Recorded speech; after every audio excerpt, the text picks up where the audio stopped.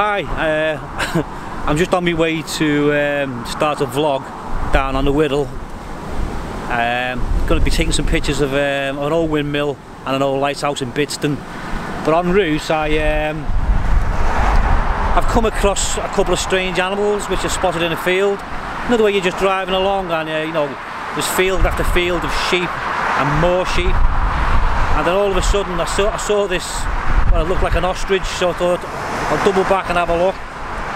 And yeah, it's here it's in Ledgham. There's like a little farm on the side of the road, and it's full of emus, goats and pigs. So I couldn't resist. I had to stop and take a couple of snapshots. A couple of snapshots.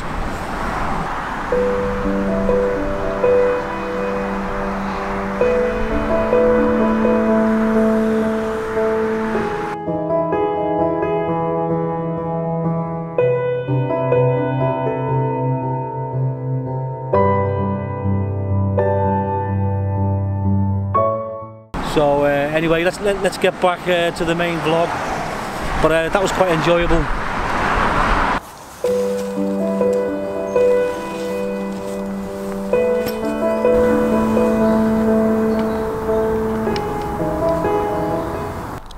Hi, welcome to another vlog. This week I've decided to stay pretty much around the area where I live. So I've just come down onto the Wirral, which is probably, I don't know, 20-25 minutes down the road, and I'm shooting. It's a lighthouse, but a lighthouse with a difference, because it's probably about, I don't know, maybe 2 or 3 mile inland. It's called Bidston Lighthouse and Observatory. It's very picturesque. I'll just spin around so you can have a quick look. There she is there. I'm currently doing a long exposure. And my settings are f9, ISO 100. I'm getting about 1.5 minutes exposure. On the front of the camera I've got a 24-70 Canon L lens. There's a 10 stop filter on the front, a 0.9 soft grad just to get a bit of definition in the sky, and a polarizer. So as I said, getting about 1.5 minutes exposure, so hopefully it'll turn out okay. I'm just really waiting for a little bit of light to shine on it at the moment, but so far it hasn't happened, but I'm pretty sure it will. There's a few breaks in the clouds, so I'll just have to persevere.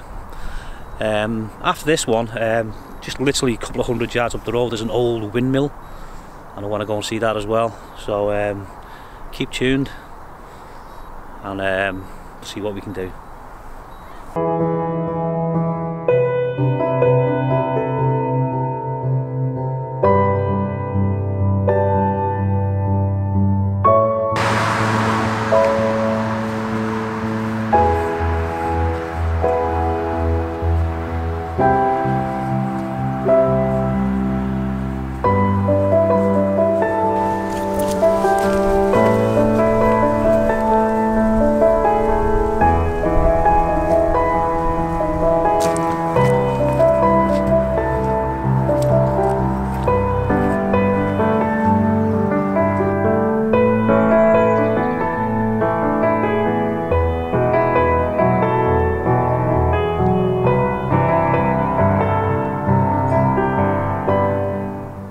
Well, there we are, we're up at Bidston Hill, and on top of the hill there's a windmill, ideally situated because it's really high up here, and it looks quite impressive. If you go back in history, there's been a windmill here since 1609.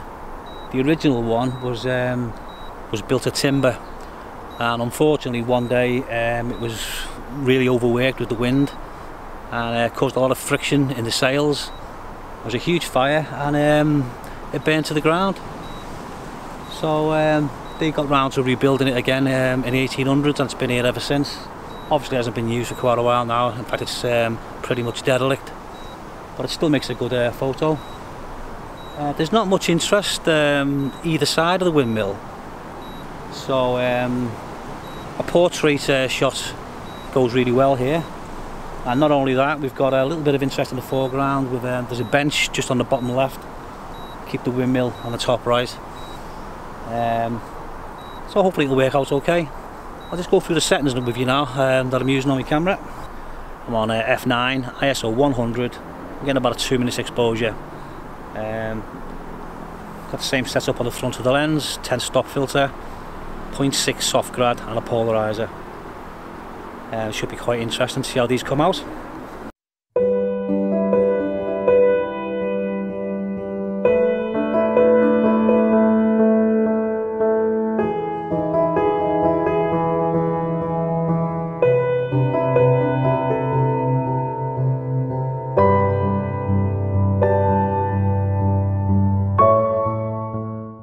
Well, that's it for this week.